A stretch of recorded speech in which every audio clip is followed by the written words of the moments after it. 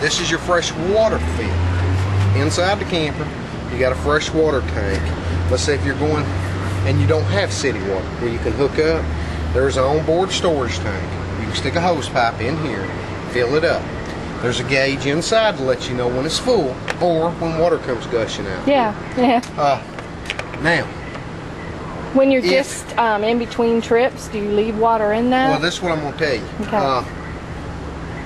Anytime I would go camping, especially if you're going very far from home, I would always put some water in here. There's no need to fill it if you're not going to use it. But put a quarter of a tank in it. Well, like say if I'm just going somewhere overnight and don't plan on plugging in anything, then naturally you're going to put water in it. You need water. But even if you're going to have juice and you're going to still want to put a little water in here, because it goes back to.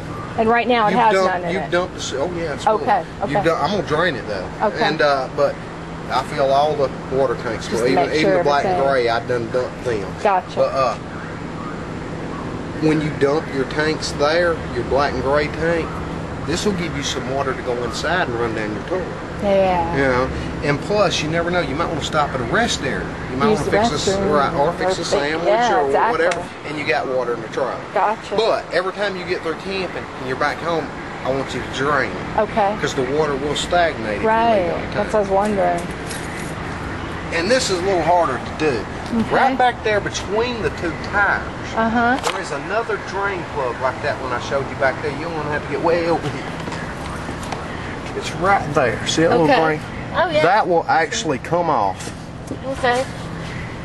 That's where I drain it? That drains that tank.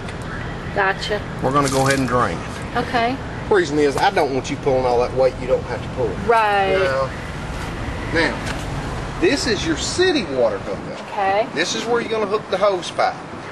Then you're going to put the regulator and the on the hose pipe spigot. is in that kit? It's in that kit. Okay. You're going to put that blue regulator on the spigot, put the hose pipe on the regulator, and then put the hose here.